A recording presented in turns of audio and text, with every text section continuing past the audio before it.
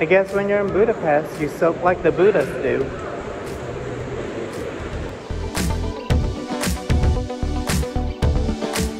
Hello, my name is Alfredo and this is Off the Strip, where I introduce you to places just minutes off the Las Vegas Strip or take you on one of my adventures. If this is your first time to my channel, please hit that subscribe button and that notification bell. More information is listed below. In this video, we are about to continue to explore Budapest. It's our last full day in Budapest. We've got a lot of things to plan. We're going to climb up to the Buda Castle right now, the Fisherman's Bastion, I think it's called, Szechenyi Baths, and our final dinner at New York Cafe. So stick around.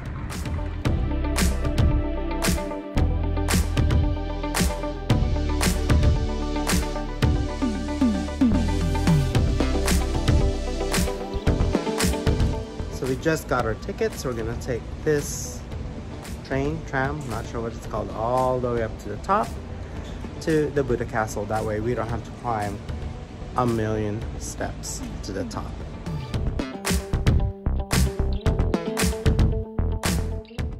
Built in 1870, the funicular from the Szechenyi Bridge up to the Buda Castle is a short ride with awesome views of the city.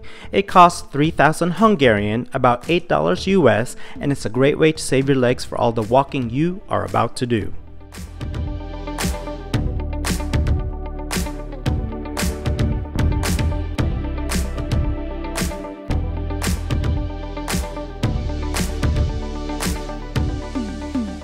The Sandor Palace is just steps from the Buda Castle and is the official residence of the President of Hungary.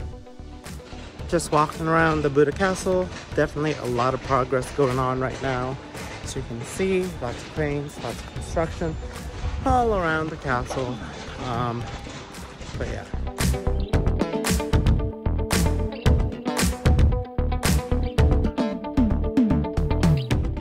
Located in the Holy Trinity Square in front of Fisherman's Bastion is Matthias Church. The church was used as a coronation church for Hungarian kings for centuries.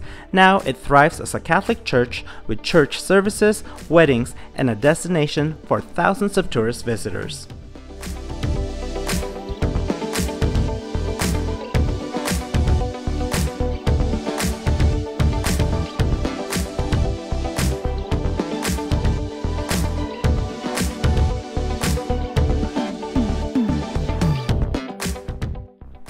Arguably the best views of the city, Fisherman's Bastion was built between 1895 and 1902.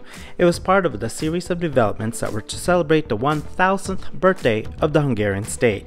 Presumably, this section of the Buda city wall was entrusted to the Guild of Fishermen.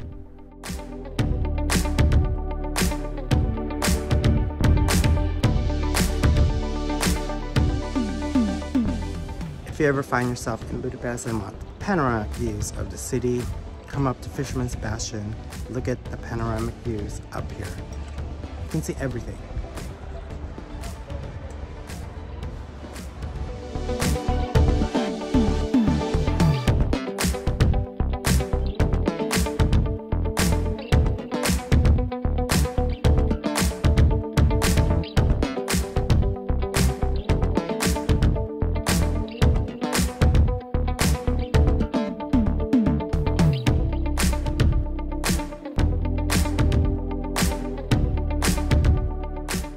Along Fisherman's Bastion's wall is a cafe where you can enjoy goulash soup for lunch and cocktails with undeniable views.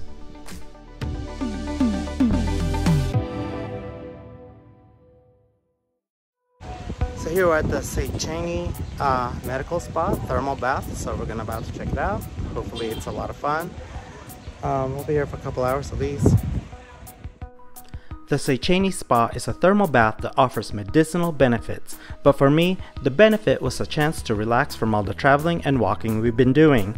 When you first walk in, you can buy tickets from the left side or the right side, but once you're in, you have access to all the pools, spas, and saunas.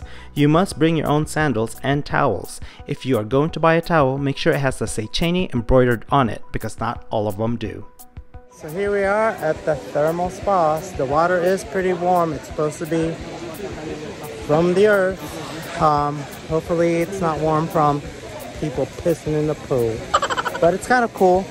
I'm all the way down, so it's kind of deep. It's probably like 5 foot deep, 4.5, 5 feet.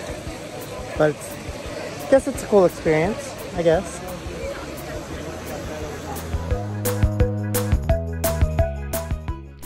The Szechenyi Bath is the largest medicinal bath in Europe, and the water is supplied by the second deepest well in Budapest.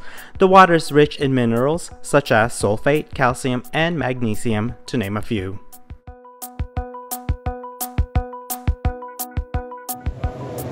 So we're in the indoor thermal spa. I guess it smells like sulfur, but according to my friend Jody here, the sulfur is good for your skin. But certainly not good for your nose because it smells like boiled eggs. So we're in the sauna. We just did the sauna room and oh my god, it was so intense in there. I couldn't see anything. It was hot as being out in the freaking Mojave Desert. It was a good experience though. After it, you just jump into this cold plunge. It felt really good.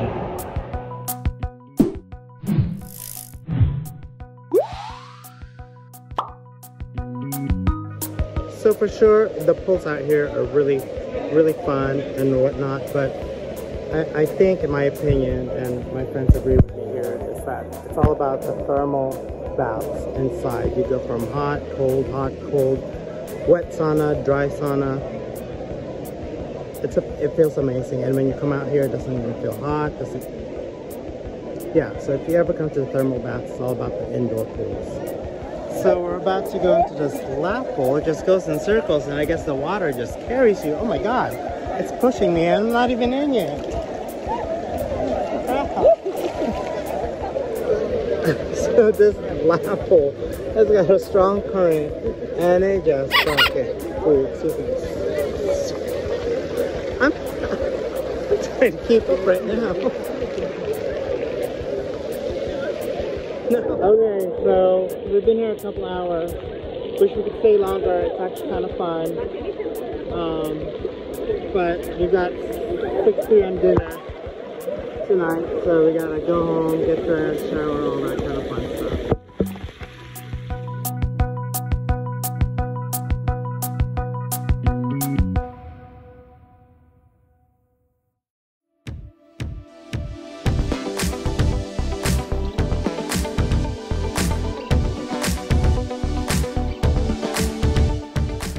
Named the most beautiful cafe in the world, the New York Cafe in Budapest is undeniably beautiful. Built in 1894, the Italian-inspired design was once Hungary's literary and poetry scene for decades. Sadly, the building was damaged during World War II and was rebuilt with replica carvings in 1957. So we are at the New York Cafe, about to have dinner.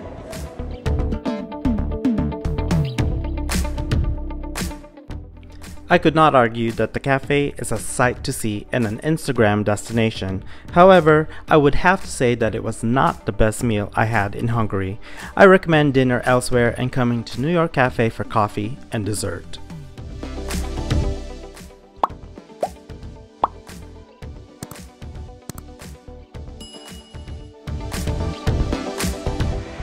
Our last night in Budapest, my gosh, had a great day today. Had a great time in Budapest all together. People are friendly, food was good, architecture amazing. Budapest gets an A+ from me. Don't forget to like and subscribe. I am in the Munich Lufthansa lounge, just a shower, so I'm gonna take advantage of that and freshen up. But it's pretty spacious. They're private showers.